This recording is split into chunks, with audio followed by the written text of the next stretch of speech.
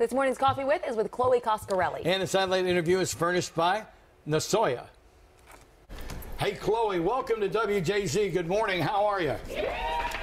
Hi, how are you? Well, Lynn and I are doing just well. Listen, I just want to start this off with a question, and I think it will move us forward from there. Isn't the phrase vegan barbecue an oxymoron? Not at all. How so? Well, I think more Americans are choosing a vegan diet for a variety of reasons, not just for dietary restriction, but people are really interested in just incorporating fun, delicious, meatless options into their diet.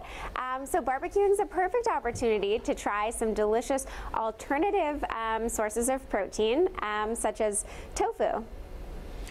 Okay, now you said meatless, and I get that. That would be vegetarian, but now we're kicking it up one step to vegan. Explain to our audience, give them the 15-second definition of vegan. Sure. So vegetarian is someone who doesn't eat meat, but vegan is someone who doesn't eat anything that comes from an animal. So no meat, but also no dairy, no eggs, a whole lifestyle that abstains from exploiting animals. Okay, you have some recipes. I think if you start laying out what's in front of you, you may get a better idea. Okay, sure. So I've been vegan for about 14 years, and I love using Nasoya tofu to cook in place of meat. So tofu is a great blank canvas because it really soaks up all the flavor and spices and sauces of your dishes. So here we have some tofu tacos. It's a chipotle tofu with a mango salsa. So the tofu is really really and sweet and spicy with a cooling, refreshing mango salsa on top. I also love doing for summer a barbecue tofu pizza. Instead of a marinara, I like a sweet, sticky barbecue sauce with pineapple and cilantro and caramelized onions. And I'm also making a vegan Greek slider. And instead of meat, I make my own patties using extra firm tofu that I crumble up and put into patties. What do you season those with? They look good. Yeah, it's really easy to cook with tofu, and I think the key is really knowing which kind to use for your dish. So Nasoya makes extra firm tofu, firm, silken, which is the softest variety, and even sprouted and tofu baked, which is like a pre-baked marinated tofu that you can eat directly out of the package, dice it up, throw it on a salad.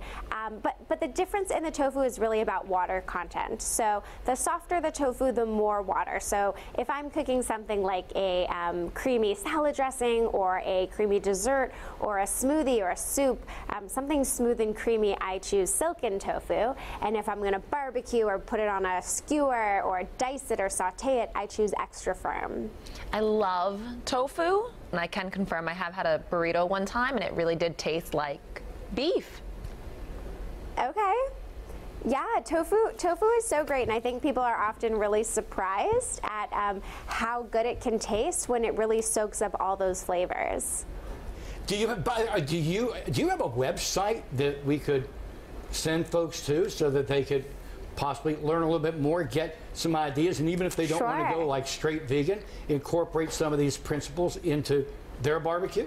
Of course, yeah, it doesn't have to be an overnight switch. I like to just incorporate a little bit of meatless, into your diet slowly. You can visit nasoya.com and check out tons of awesome tofu recipes that are really, really easy and accessible, and more tips and information on cooking with tofu. nasoya.com. Hey, real quick, because our time's running short, what exactly is tofu? Sure.